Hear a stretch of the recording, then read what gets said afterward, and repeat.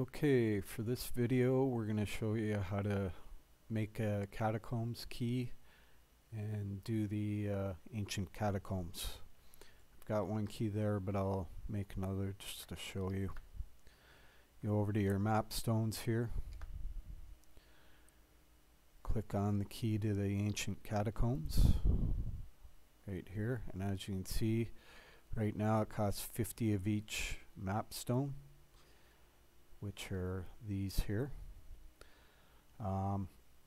It changes from season to season depending on what they're doing and everything else, so maybe a different like last season it was 20 each, so just bear that in mind. It may change from this season to next.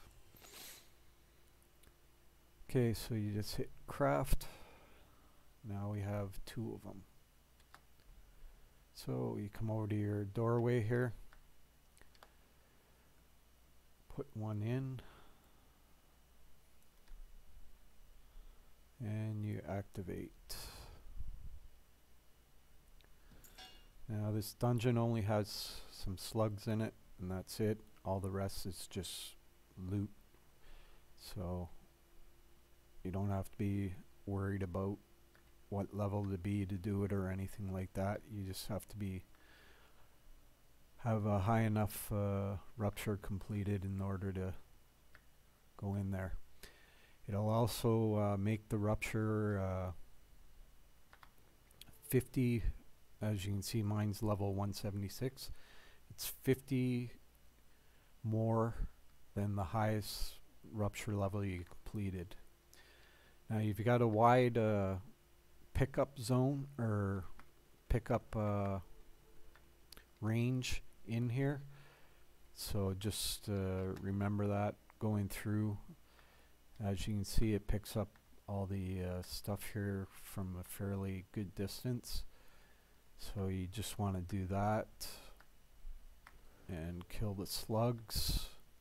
And there's 3 secret rooms which I will show that give you different things, and when we get to them I'll show you. So on to the next portion here.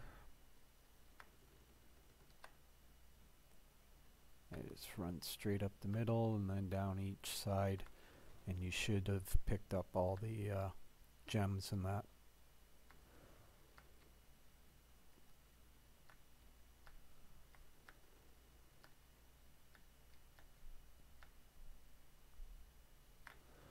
And as you can see, different slugs give you different things. These are all large slugs, so those ones there give you large gemstones.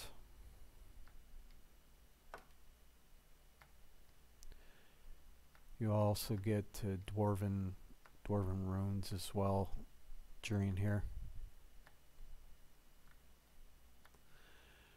Alright, so down this alley, here's your first secret room. Break the door, and here you'll see your ring recipes are for each and every one of them. There's 6 in total because there's 6 classes. There should be one more little toadstool here, but I've already gotten my 2-hand one. I only pick up the one that of the stance I'm going to be using, because if you pick all 6 up, you may craft the wrong one by mistake or something. I've done that before. That's why I only take the one I actually am going to use. So you basically just go through. I usually kill the slugs first. Okay, so we're in the final room here, and there are two more secret rooms in here. Here's the first one.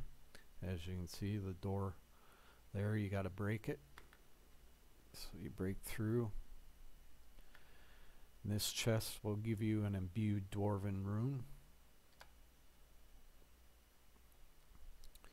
And there you have it there. So we go on, keep picking up stuff. Get stand stones as well. Just go along here. As you can see, there's little cubby holes here. You got to stay fairly close to the wall to get them all. And here's the final secret room right here. Come in here. And right here. This chest gives you your Kata 2 fragments so that you can make a Kata 2 dungeon. And as you can see, I now have 4. Go back and finish this dungeon.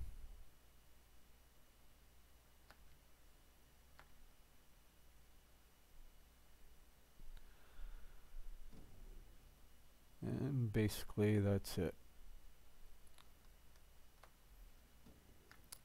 If you don't want the update on to show on your on here, where's Catacombs? Right there. Then just portal out. But if you do want to show it, all you do is click on the portal. And that's it for that Catacombs. That's the end of this video.